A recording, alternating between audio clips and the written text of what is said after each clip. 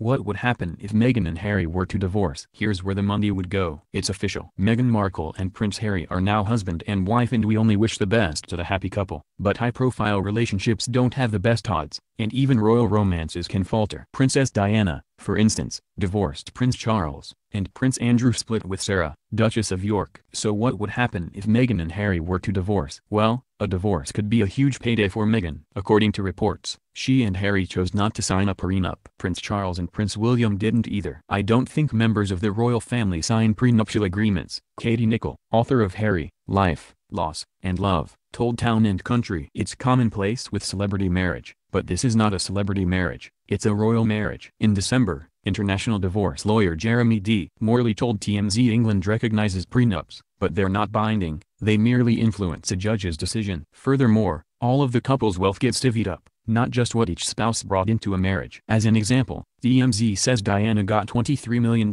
when she and Charles finally divorced. So what kind of money are we talking about here? Meghan has a reported $5 million to her name, but Harry has a reported $40 million.